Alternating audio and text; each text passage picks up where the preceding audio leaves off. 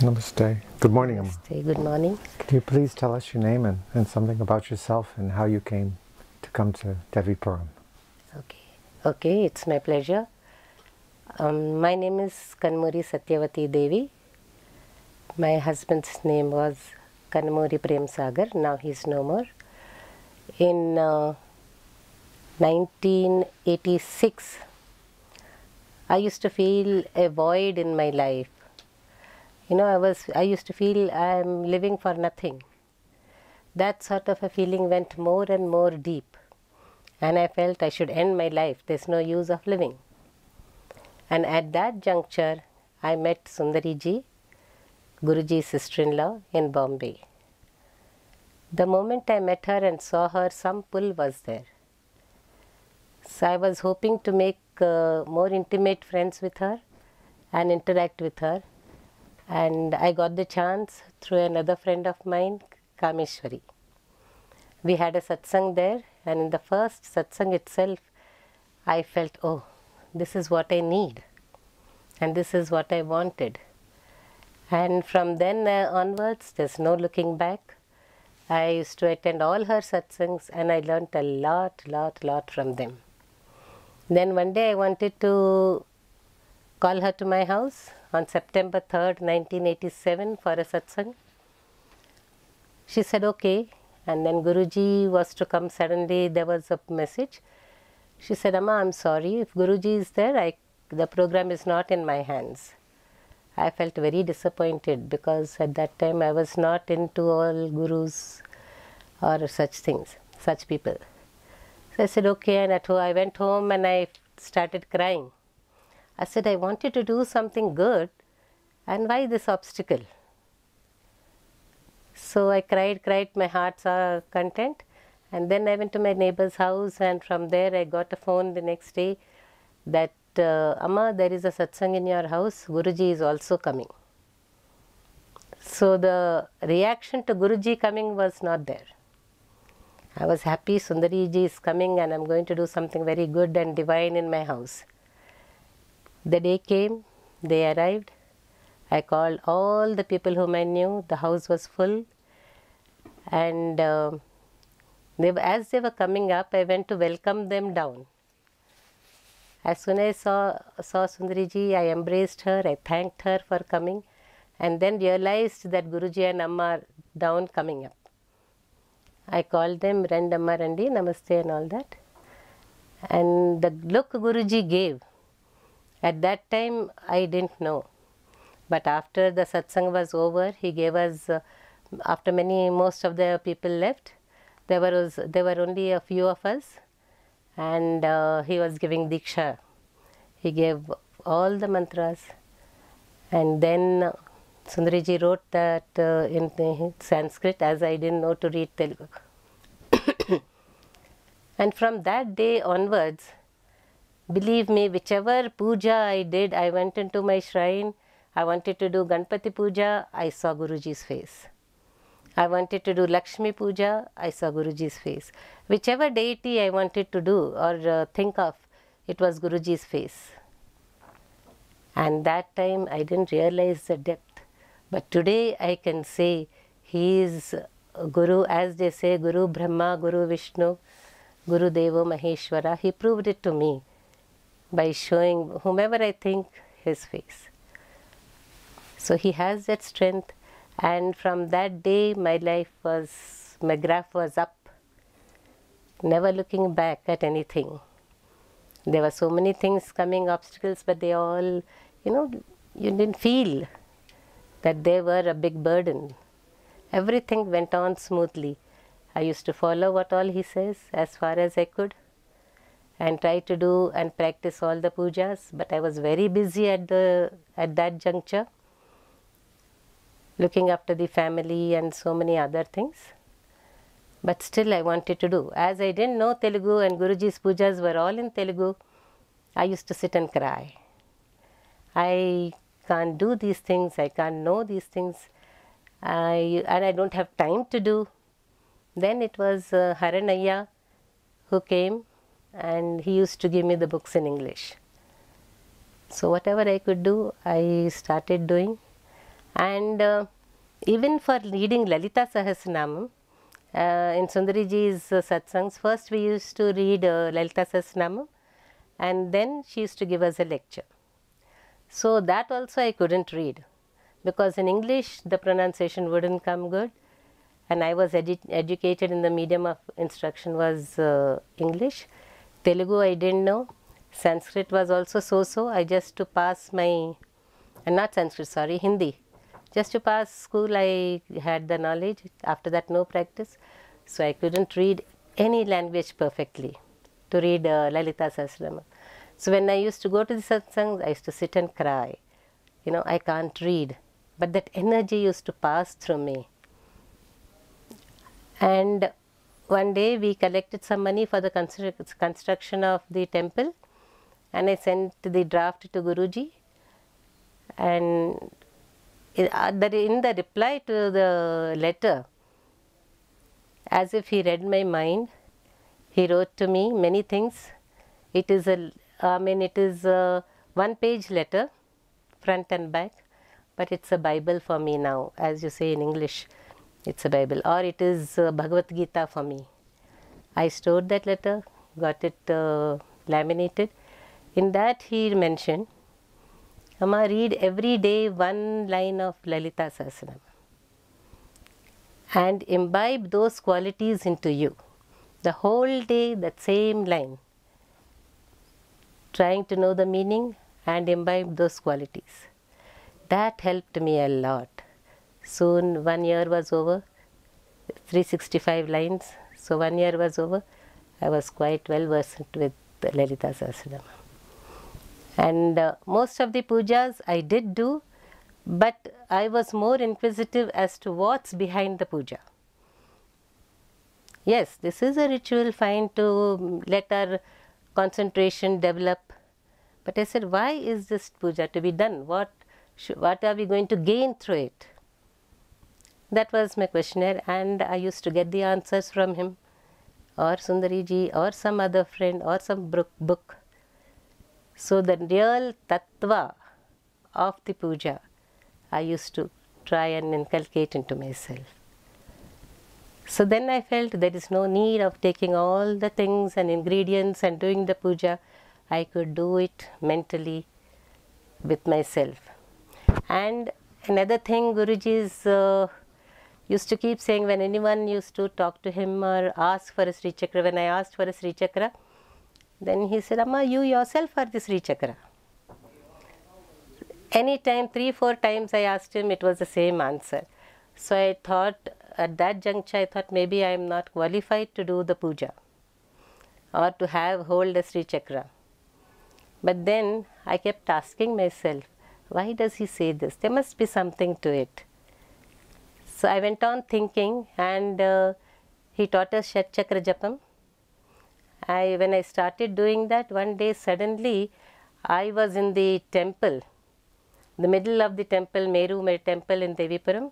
My head was at the Sahasrakshi Bindu place, and my body was the whole temple.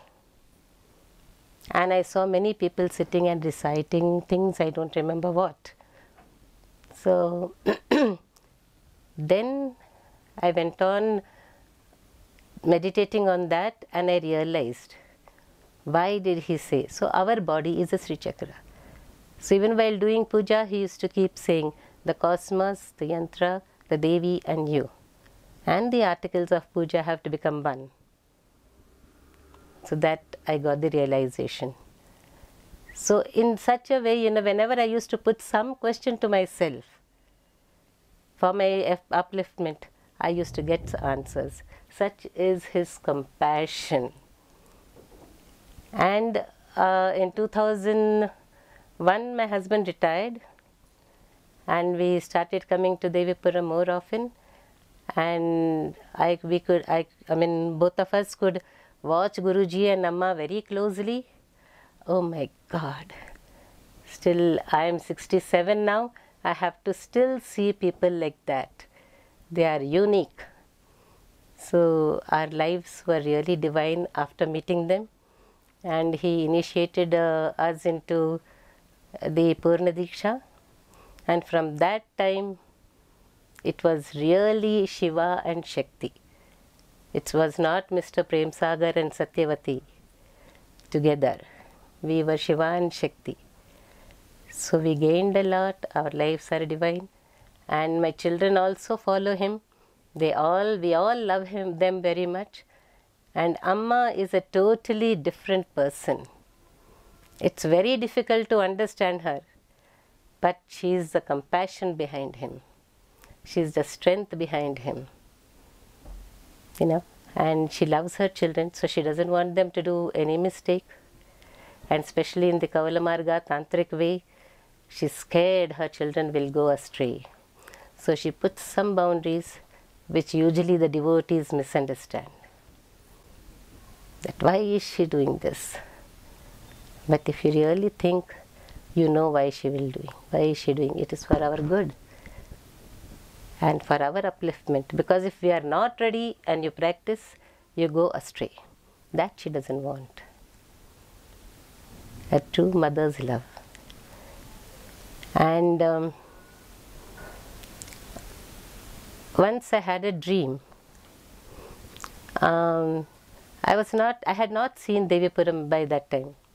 It was before 1990, say 88 or 89 perhaps. I had a dream. I was somewhere in some jungle, and Sundariji and many of my friends, we were all together. Everyone was looking into one direction, and I was in a sort of a cave inside, and I saw Amma.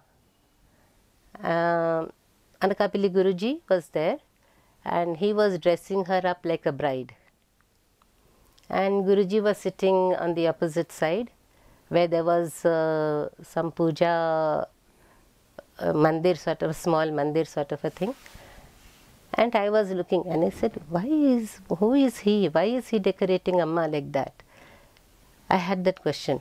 The moment I had that question, Amma just jumped from this side to that side and came to Guruji's side. And I still have to uncover that mystery. And I just did namaste, and I went up and I saw all my friends looking into one direction. I said, what is it? What are you looking at? I asked Sundariji was standing beside me. I said, Sundari Amma, what are you looking at? She said, now Shiva and Parvati are going to come dance. They are going to come and dance. So I said, oh, and even I started looking very intently to that from that direction, on that direction, and I saw a vision. I mean, it was true. I don't know. I can't say it is a vision. I saw Guruji and Amma. Guruji as Shiva and Amma as Parvati. Then I understood, maybe at this juncture, suddenly now it dawned on me that, oh, Anakapili Guruji was dressing her as a bride for the dance. So they came dancing in the clouds, and it was terrific. That scene was really, I still cannot forget it, but I can't explain the beauty of it. And then I understood, yeah, they are Shiva and Parvati, or Shiva and Shakti in person, in the human form. Thank you, that was very beautiful. So many other experiences, you know, right at the moment it's difficult to remember, but the life has completely changed. So much so that even when my husband expired in July, after the Guru Purnima, I was calm and composed. It was a sudden, he was fine, but it was a sudden death. But still, it didn't perturb me. That was the training of Guruji. He elevated me to that extent. So what else a person can lose than a loving husband? Not more. But still, I am able to manage very well and elevate myself more and more. He has given the whole well of knowledge. It is for us to dig out one by one, and pick up what is necessary at that moment for us. So we need, I mean, you just think of him and it strikes you. That's my experience. There are many more, but it's difficult to say it in just a nutshell and in a few minutes. Okay, that's very, very, very nice stories. Thank you so much. Yeah. Can you tell us, you told us about Guruji and Amma in such a beautiful way. Can you tell us something about Devipuram itself, your experience there, and why you were drawn to stay there and come there on a regular basis? Not only because our gurus are there, but the Devipuram itself. What does that mean for you? It's a very powerful place, very divine, unique. Even if anyone would go and see, you will find that it's not a temple. There is no temple of that kind, this kind, anywhere in the world so far. Sri Chakram, Sri Yantra is being worshipped. But in the Meru form, this is the only kind. That's one thing. And the deities are also unique. They are the Khadgamala deities. The names of the deities suggest the passions, emotions within us. You sit there and worship, and if you concentrate, when you sit near, suppose say Anima Siddhi, and you concentrate on that part of your body and recite Khadgamala, Lalita Sahasranamam, or any sort of recitation, or just do mantra japam, immediately that part will be awakened. So when you complete and go to Sahasrakshi, doing this on each and every deity, sitting near each and every deity, you feel you are charged to the maximum. You know, the whole body starts vibrating and every cell in you is activated. And perhaps the Kundalini also rises. At that time I didn't experience, but some other time when I was doing my japam, I had that experience. Doing this puja, sitting near every deity, is a wonderful way to transform yourself.